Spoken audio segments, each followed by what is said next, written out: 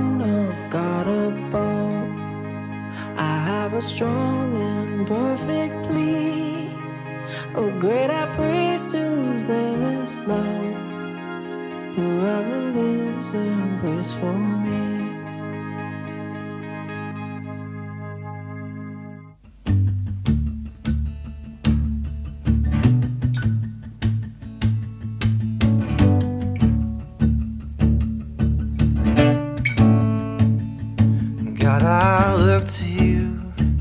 I won't be overwhelmed. Give me vision to see things like you do. God, I look to you. You're where my help comes from. Give me wisdom.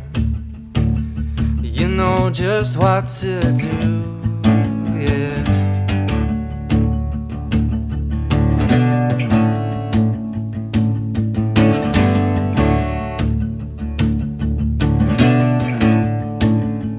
God, I look to you.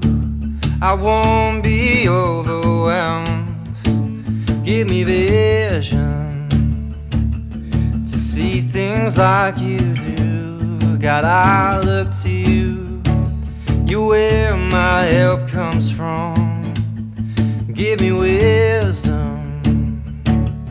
You know just what to do. And I will love you, Lord, my strength. I will love you, Lord, my shield. And I will love you, Lord, my rock. Forever all my days I will love you, God.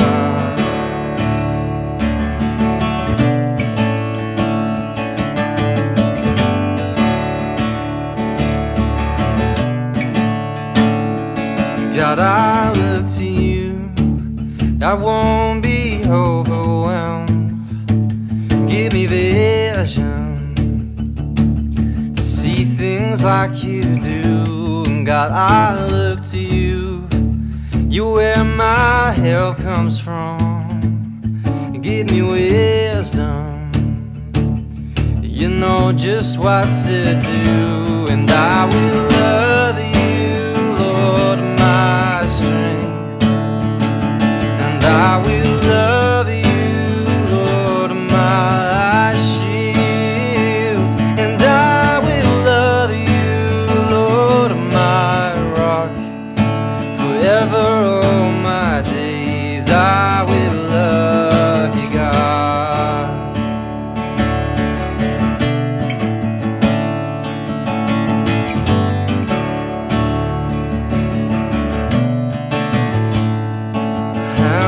Hallelujah, our God reigns. Hallelujah, our God reigns. Oh, hallelujah, our God reigns. Forever all my days. Hallelujah. Hallelujah, our God reigns. Hallelujah, our God reigns.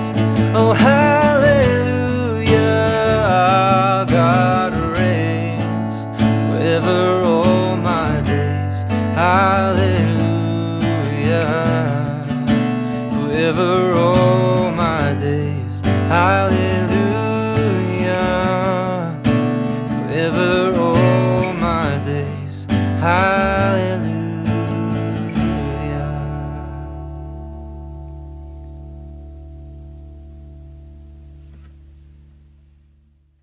Thank you so much for leading us in worship today. It's so great just to start our service and our time together by praising God together. We're going to hear now about how people have been finding this lockdown time, and we're going to be hearing from the Bamforths how they've been finding it, and I'm really looking forward to hearing their stories and what they have to say. Isn't it wonderful to hear from our church family? They're at Kingsway.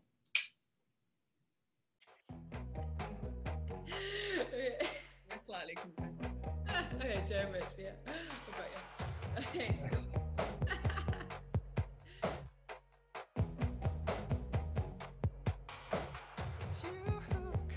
Hi, we're joined today by Joe and Rich from our Kingsway site. Yeah, what have you guys been up to over lockdown? For me, I work at the Oasis Centre, and during that time I've spent a lot of time there. Fortunately, to be able to be one of the members of the team who helped the emergency provision there, and I headed up their food bank and did all that kind of stuff really. So I spent a lot of times marking up tins, making sure they were in date and all of that, and then lots of shopping, running around the shops, buying 3 of everything at the start of it because that's all you could get, and then giving food parcels and handing those to the people who need them in and around Gorton. I am a junior doctor, so at the start of lockdown, I got redeployed to intensive care and worked there for 4 months, and now that was in Tameside Hospital, and then I started at Manchester Royal in August and been working on a COVID ward. So yeah, we've been working. Yeah. How have you guys, obviously that's like a lot going on in a quite intense period. How have you guys been able to, whilst you're working on the COVID wards or at the Oasis Centre, to really rely and trust in God in this like new normal? Yeah, I think for us at Oasis and for me at Oasis, it's just been amazing to see God's provision. Just a few times just seen him come through, like finishing days with like 1 tin of soup left and thinking, right, what do we do if someone comes tomorrow? And then like God would bring some donations in or bring some finance in for us to go shopping, and just seeing him provide through all of that, not having to turn away a single person at the door. There was one time I was in a shop for the Oasis Centre and got chatting to the lady in front of me in the queue, and she said, look, let me buy the shopping for the food bank. And, you know, just time and again, God's provision, knowing that he knows our every need, has just been amazing. Amazing. Yeah, and I think working on the wards and intensive care, it's been a difficult few months, but remembering that God is sovereign over it all, that there's things that we can't fix as humans, and knowing that, we trust in God and he is good, and sort of focusing on that has been key, really. Yeah, amazing. Thank you so much for sharing, guys, and giving up your evening to chat to me. Thank you. Thanks so much, guys. It's just wonderful hearing how you're doing, and be able to be family at this time. Well, we're going to hear now from Abi Aslop. She's going to bring the word to us today. Abi is a graduate from a university here in Manchester, and she is now working as a speech and language therapist. She is an incredible preacher, an incredibly gifted woman of God, and I've had the joy of working with her in lots of different contexts, and I'm always just blown away by just how brilliant she is, but also just her heart for Jesus. So I'm excited to hear what she has to say today and what God's been speaking to her through Colossians. So get your Bibles out, get your notebooks out, and get excited because God's going to speak. Great. Hi there, my name's Abi. I'm normally found at the CCM Fallowfield site. It's great to be speaking to you this morning. I've been part of CCM for I think about 5 years now, and it's been an amazing church family to be a part of. We're starting a new series today called Only Jesus, and our key text for this series is Colossians. So I'm going to give you a summary of the book whilst you flick to Colossians in your Bible.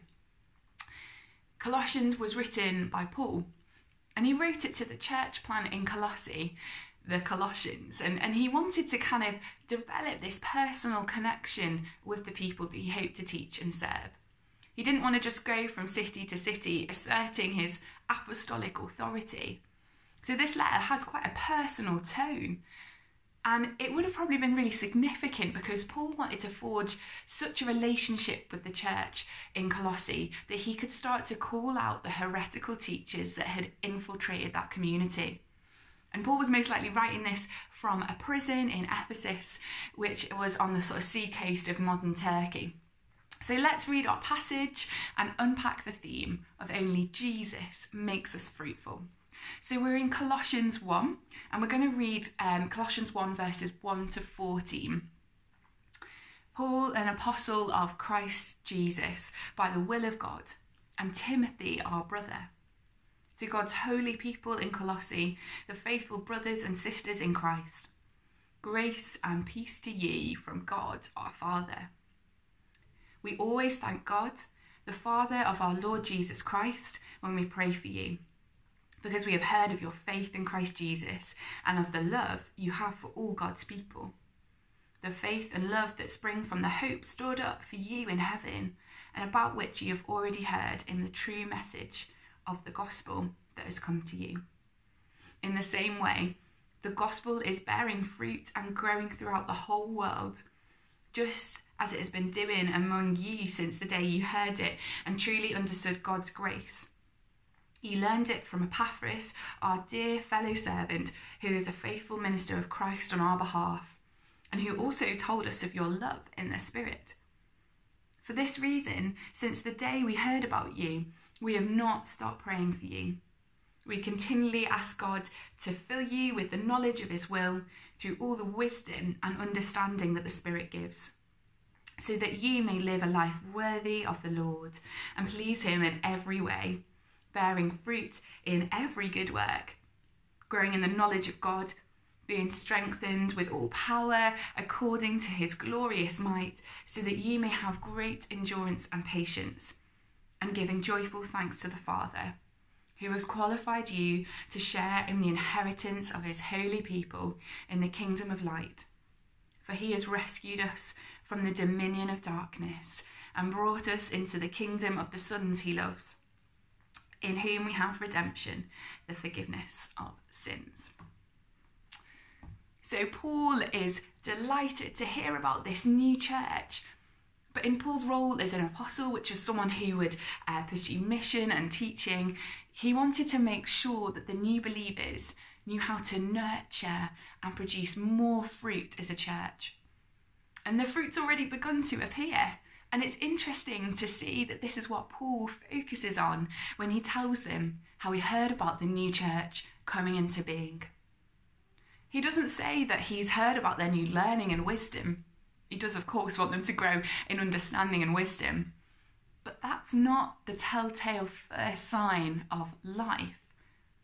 He doesn't say he's heard about their newfound holiness, their following really strict rules, their religiosity, although he does want them to live a new sort of life. Paul chooses to highlight one key thing: the fruit that appears quietly but surely within a genuine Christian community soon after it's planted. And what's the sign of life in this church?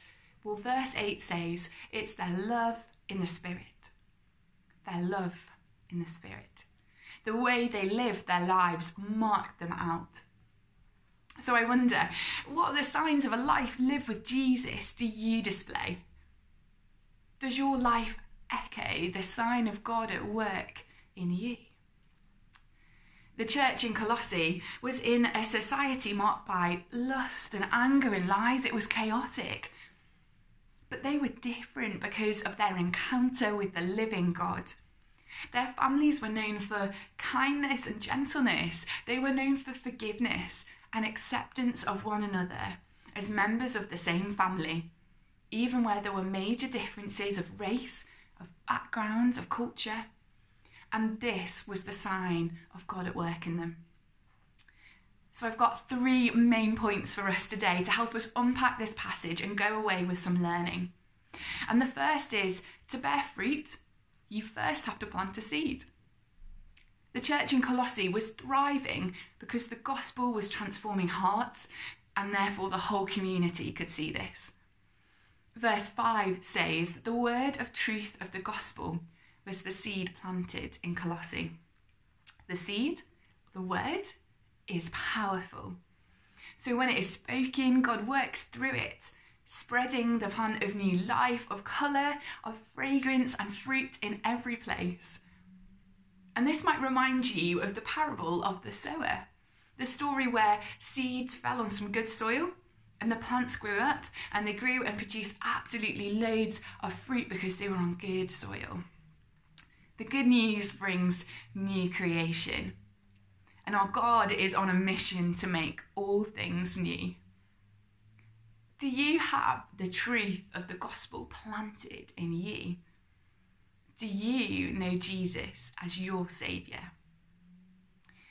Proverbs 13 verse 12 tells us that hope deferred makes the heart sick.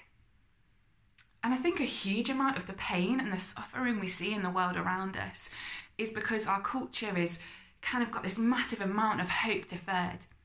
People are seeking out hope in all sorts of things, all sorts of indulgences and stuff that ultimately isn't good for them. You know, is it any wonder that the UK is known as the addictions capital of Europe? So many people are having difficulties with alcohol and drugs.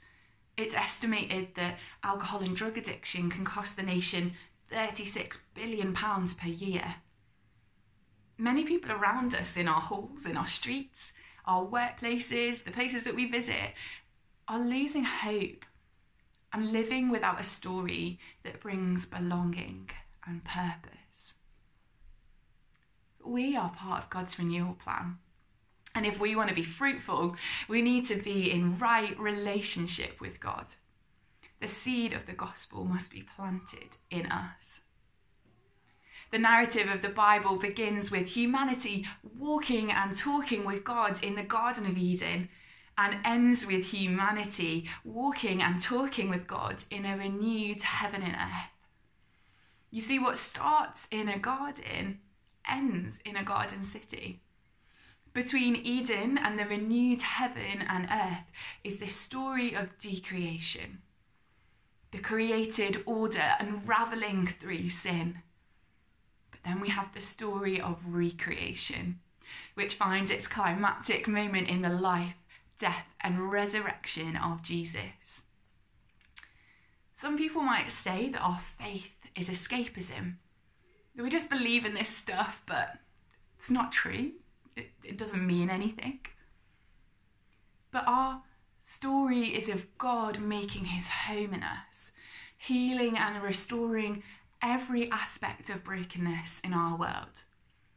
And the church in Colossae had the seed of the gospel planted in them. They knew the truth and they were set free. They had this gospel planted in them so that those around them were shown that they could stop hoping in the promises of the world and start hoping in the faithful, good promises of God. Second point, a plant will only grow if it's nurtured. I wonder if any of you acquired a plant in lockdown. I know a lot of my friends did and enjoyed looking after some house plants during all of that time at home. And hopefully you'll remember from primary school that a plant needs various things to grow. It needs rich, good soil for those roots to go down deep and bring in nutrients. It needs water. It needs light. And some plants might also need just the right temperature, just the right setting. And some really needy plants will need someone to talk to them or to sing to them. If you don't give a plant some of those things, it's not going to thrive, is it? And much is the same for our spiritual well-being and our faith developing.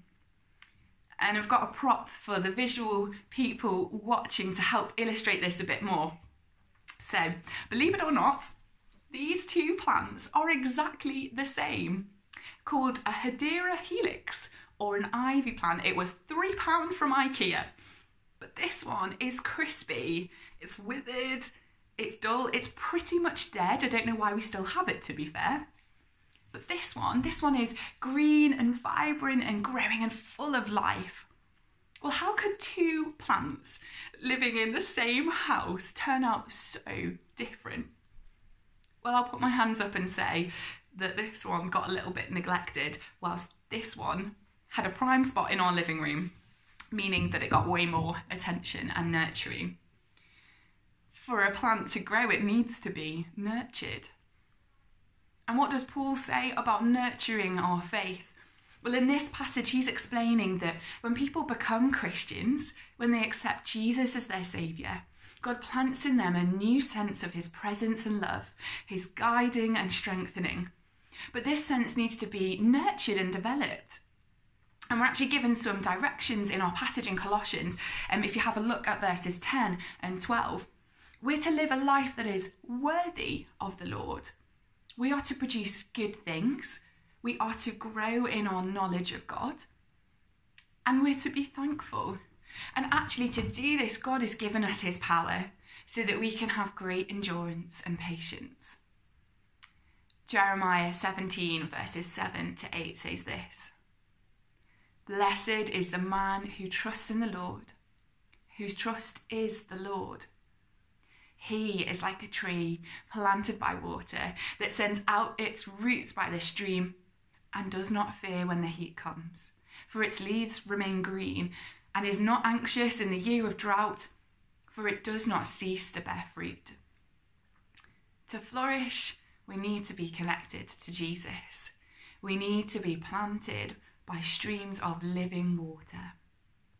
And practically, I think that means we need to think about our lifestyle, our rhythms that bring us more in step with the kingdom.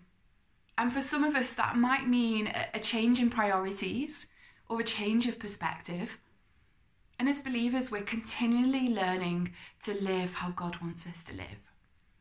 It's not about being perfect. It's not about taking all of this and trying to put it all in place at once. It's about continually learning and listening to God. Not because he's a dictator who wants to control us like puppets, but because God is the great gardener who knows what is best for his creation. Only because of the new covenant in Jesus can we enter into this thriving and beautiful new life. Only Jesus makes us fruitful.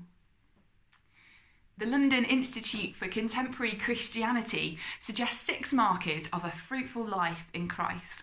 So we're going to take a look at them. They all begin with M. So if you're jotting down notes, you might want to jot these down. The first M is modelling godly character. A fruitful Christian will want to live an attractive, distinctive, Christ-like lifestyle in front of the watching world. And I think we could see that in the Colossians. They were so public about their faith. Others could see that there was something different about them. The second M is making good work. A fruitful Christian will work hard at their job or their commitments. They will make good use of their God-given skills and talents. Third up is ministering grace and love. A fruitful Christian will show generosity and kindness to people that they come into contact with. And that could be meeting someone in the supermarket. It could be how you use your money, how you spend your time. The next M is moulding culture. A fruitful Christian will try to change their workplace and their neighbourhood for the better. They will seek to be an influence for good in the way that they live their life. The fifth M of a fruitful life is being a mouthpiece for truth and justice. Because a fruitful Christian will speak up for victims of injustice and champion the cause of the poor and the vulnerable. The sixth and final M is being a messenger of the gospel. A fruitful Christian will want to share their faith with their friends, their family, their colleagues. They will want to tell them all about Jesus. And we won't produce any of these fruits alone. We need a relationship with Jesus. And through the Holy Spirit, we are given the strength and power to live this way. So how are you nurturing your faith? And I know it has been so hard during this time to just keep going. Life has been so tricky this year. We feel like we're kind of just plodding through 2020. We're all desperate for some change. We're desperate for things to mean that we can come back together. Maybe some of you have given up a bit on God. Are you feeling a bit weak, a bit lifeless and dry, a bit like my plant earlier? Well, I can totally relate to that if you are. I've found this season so tough. But the times that I have chosen to open up my Bible, to cry out to God, to pray my hardest prayers, to just meet with my Father, those have been the times where there's been signs of new life breaking through. And in many ways, it's felt like a season of kind of pruning and stripping back and removing the things I don't need. But also it's been really hard, and there's been many of the things that I love and enjoy that I've not had access to. But actually, we can choose to worship. We can trust in the one who knows how to bring the dead to life. We are given that promise again and again in Scripture. I love this quote from Kay Warren, who's an author.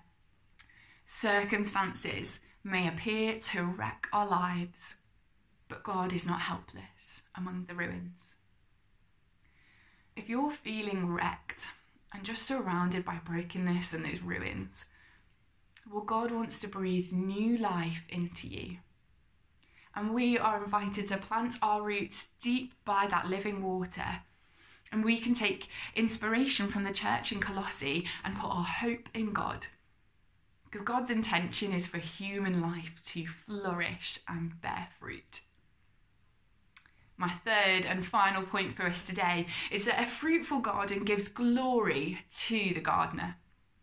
Jesus said, "I am the true vine. Abide in me. Stay in me. Branches that abide in me will be fruitful."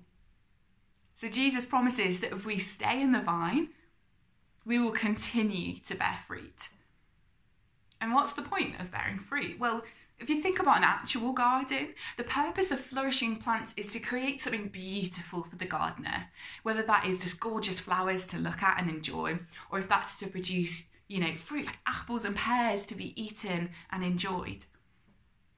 By remaining focused on Jesus, we are producing good fruit that gives glory to God.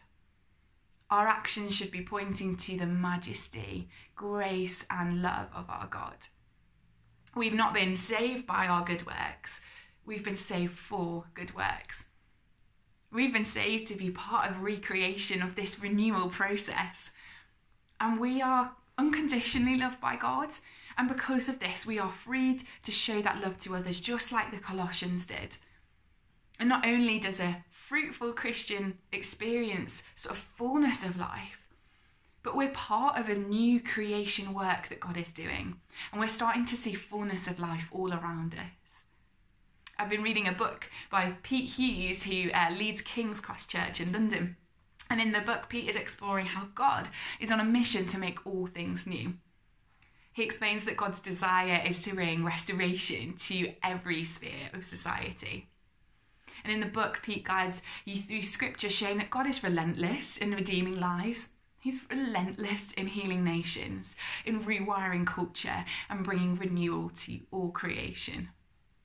He answers this really tricky question. Well, how do we go about renewing culture and partnering with God to transform our cities and communities? His answer is that we must become like God. From God's identity, all of his actions flow, and it is in the activity of God that we are redeemed and transformed. God's doing redeems and transforms our being, and our being then overflows into our doing. So if you see our good works, point back to that identity of God. The language of likeness or image bearers is used throughout the Bible. It's also seen in royal ideology from Mesopotamia and Egypt. And at that time, kings and priests were designated the image or likeness of a particular god. They were tasked with representing that deity. The task of royalty is to rule. And humanity has been given the task to be God's royal representatives. We are invited to be fruitful and to multiply. So with a royal identity, humanity is given a royal task to rule and be part of renewal. See, our multiplying, our planting churches, our starting community groups, our getting involved in transforming communities is the means by which God's own glory fills the earth. And I believe that amongst those who are watching, who are joining this service today, are individuals with dreams to see the city of Manchester transformed. I believe that there are business ideas, there's startups and leaders whose good works are part of God's renewal plans. A life pleasing to God doesn't have to be boring. I think the Colossians are a testimony to that. Living a life with kingdom mentality can be exciting. You see, I love being part of a church like CCM that's not scared to do new things, to plant more sites, to just have a go at stuff. and to be obedient to what the Father's saying. And for some people today, you might actually just be realising, I've kind of walked away from my identity as a daughter or of a son of the King. I want to remind you that you are his royal representative, and that only Jesus is going to make your life fruitful. Only Jesus will give your life true meaning and satisfaction. So just to sum up, to bear fruit, you first have to plant a seed. A plant will only grow if it's nurtured, and a fruitful garden gives glory to the gardener. We're to direct the attention of our minds to the word of God's promises. And we're to seek in all humility the help of the Holy Spirit. We're not doing this alone. Wouldn't it be amazing if people saw CCM in the way that Paul saw the Colossians? Not for our own glory, but so that they would experience the love of God, and all of that glory would point back to him. My prayer is that we would be known as a church that loves one another and loves our community deeply, and that ultimately this is going to bring glory to our amazing God. I'd just like to read a little passage to finish up before I pray. So if you want to join me in finding Isaiah 55 in your Bible. If not, I'm just going to read it for us, because this has been a passage I've come back to again and again during this really tricky season. And I feel like for some people, they need to hear these words again. Come, all you who are thirsty, come to the waters. And you who have no money, come buy and eat. Come buy wine and milk without money and without cost. Why spend money on what is not bread, and your labour on what does not satisfy? Listen to me and eat what is good, and you will delight in the richest of fare. Give ear and come to me. Listen, that you may live. I will make an everlasting covenant with you, my faithful love promised to David. See, I have made him a witness to the peoples, a ruler and a commander of the peoples. Surely you will summon nations you know not, and nations you do not know will come running to you because of the Lord your God, the Holy One of Israel, for he has endowed you with splendour. Seek the Lord while he may be found. Call on him while he is near. Let the wicked forsake their ways, and the unrighteous their thoughts. Let them turn to God, and he will have mercy on them, and to our God, for he will freely pardon. For my thoughts are not your thoughts, neither are your ways my ways, declares the Lord. As the heavens are higher than the earth, so are my ways higher than your ways, and my thoughts than your thoughts. As the rain and the snow come down from heaven and do not return to it without watering the earth and making it bud and flourish, so that it yields seed for the sower and bread for the eater, so is my word that goes out from my mouth. It will not return to me empty, but will accomplish what I desire and achieve the purpose for which I have sent it. You will go out in joy and be led forth in peace, and the mountains and the hills will burst into song before you, and all the trees of the field shall clap their hands. Instead of the thorn bush will grow the juniper, and instead of the briars the myrtle will grow. This will be for the Lord's renown, for an everlasting sign that will endure forever. Yes, Heavenly Father, I thank you so much just for this passage in Colossians that we've got so much from today. I thank you for Paul's writings that were just full of encouragement, and thank you that you, through this passage, have shown us so much of what it is to be a disciple, that we need to be actively nurturing our faith as we pursue living a life for you, Lord. We pray that in our actions and our words, we would do things that are pleasing to you. Lord, we ask that you would show us how we can flourish, how we can do good works for you, Lord Jesus. Amen.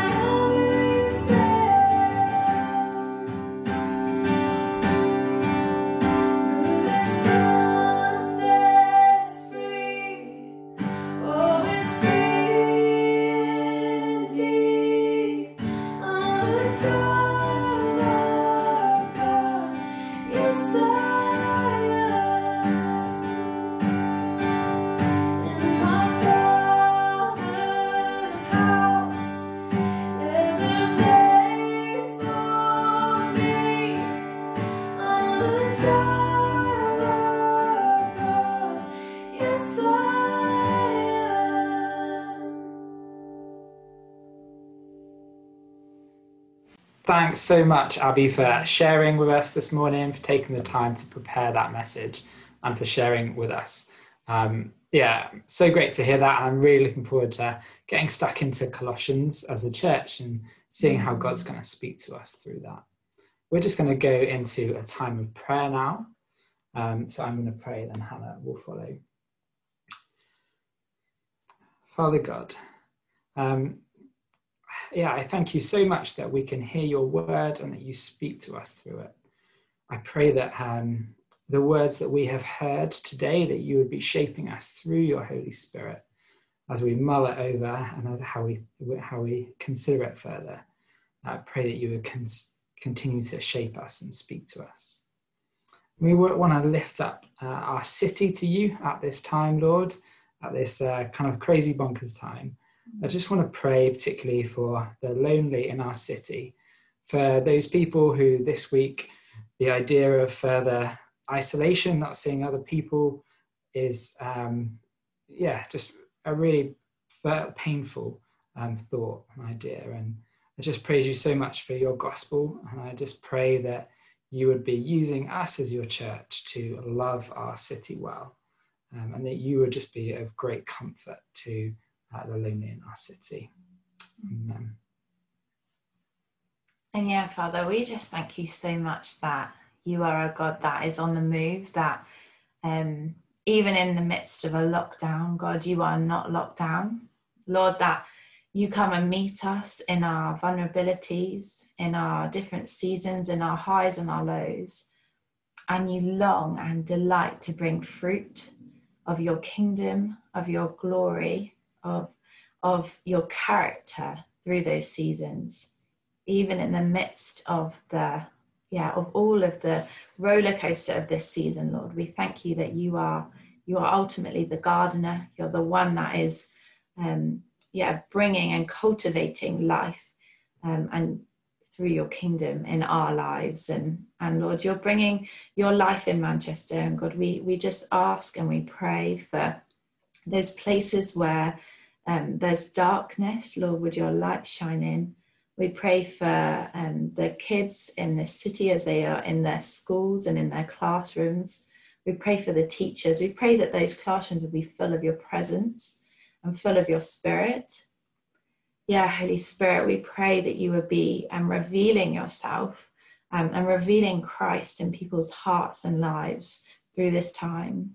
We pray for those who are unemployed or face unemployment at this time. God, we pray, have mercy. We pray, provide and look after those who are worried and anxious. We pray that we as a church will be able to be your light and the embodiment of you in this time. Help us to step out of our comfort zones with courage and love those around us.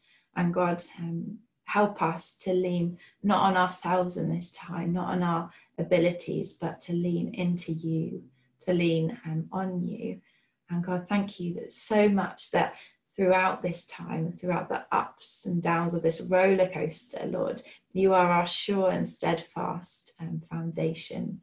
You're not moved. And God, we just thank you and praise you for that today. So be with us and speak to us and keep building your kingdom, growing fruit within our lives. Amen. Just a few notices to share with you before we end our service today. Firstly, in a couple of weeks' time, on the weeks of the 22nd and the 29th of November, we are going to have our Give Big across CCM. And this is a really great, exciting opportunity that was, I think, so encouraging for us as a church, kind of back in spring when we were able to worship God by raising a lot of money for churches, Christians around the world struggling with their economic repercussions of COVID. And so this time we're going to be raising money for the Oasis Centre, for Barnabas, and for the churches of Eastern Ukraine. And so I just urge you to be considering thinking about what you feel led to give these next few weeks.